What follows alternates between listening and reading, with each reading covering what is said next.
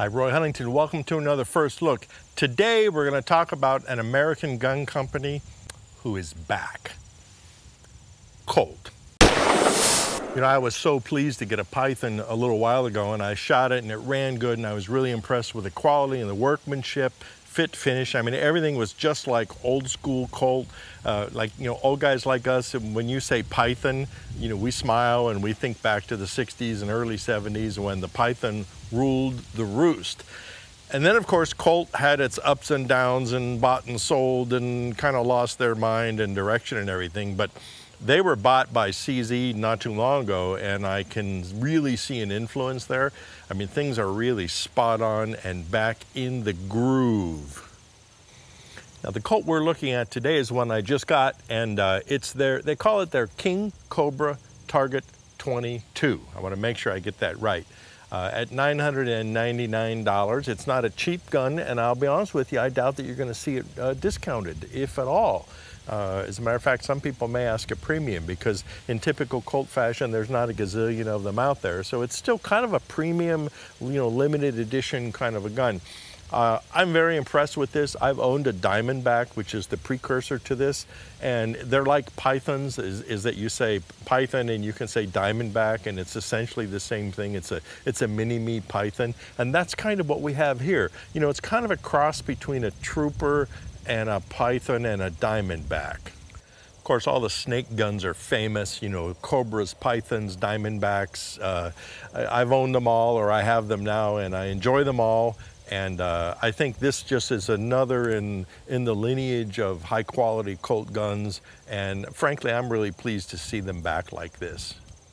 Well, some specifics here, they come in a 4 and 6 inch barrel, fully adjustable sights. It's got a replaceable red or orange, fiber optic sight. You can swap that out, it's real easy.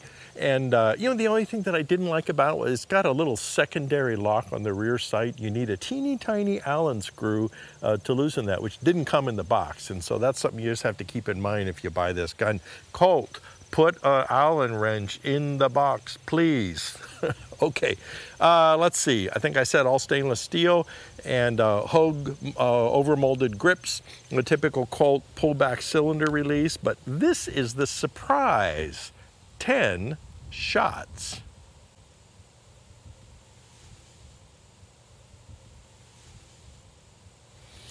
The action is just every bit as smooth, if not smoother, than the best Python actions that I have ever felt. And I was surprised because I was anticipating, kind of an okay, adequate, a little bit crunchy maybe, a little grindy double action. But no, this is absolutely like you sent this gun to the cylinder and slide shop and Bill Lockridge used his, genius voodoo magic on it, and you get back this gun with this smooth, stageless, double action let-off that really enhances your ability to shoot this gun. Another thing I really like about this gun is the fact it's got a solid barrel. It's not like a hollow tube with a aluminum shroud over it. This is steel, and it's all machined, and it's beautifully done. I think that's one of the advantages of CNC machining is the fact that they can have such consistency and such tolerances, and then when you factor that in with a little bit of hand fitting as the gun goes together, you just get really reliable consistency. And unlike the old days where each one was basically a custom-made gun. So thank you, Colt, for keeping up the effort on this. Okay, I've only put a cylinder or two through this gun just to zero it, but just my casual shooting, this is going to be a keeper. I'm sorry, but it's like, if you like 22 pistols, and who doesn't, this is something you should aim for, as it were. And remember the old adage, you can't own too many 22s. Let's shoot this and see what happens.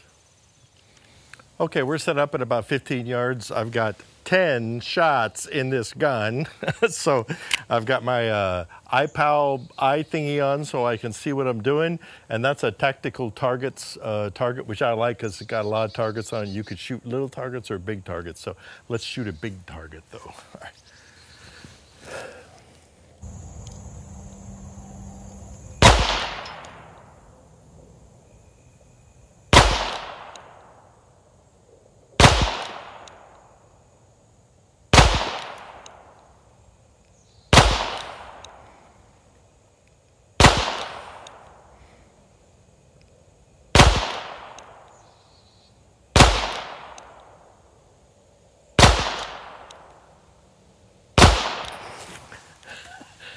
Good Lord, I was getting tired of shooting. I have no idea where it hit because I can't see the bullet holes. Let's go see. Okay, well, here you go. You know, it's the good and the bad and the ugly. Like that was about the third cylinder full, he says, making excuses. And I think, though, from a rest, this is going to be an inch and a half gun for sure. I'll do a lot more testing, and I'll probably do a follow-up video to this. So, all right, let's go wind this up. You know, after I shot for that last video segment, I thought, you know what, I know we can do better than this. And so I jumped over and sat at the bench for a second, and at 15 yards, this is what I got. I lost my mind right there. And frankly, I think it'll do better than that. I mean, I just plopped down and shot, 10 shots real fast. And so I'm gonna push that out to 20 and 25 and see what it'll do. But you can see, I've adjusted the sight so it's well centered. That was the other group down here. And I was kind of wandering around a little bit because I'm old and I can't see anymore. But I think this paints a better picture. So if you're in the market for something like this, and if you're not, you should be. Colt's new Cobra 22 Target model and $999.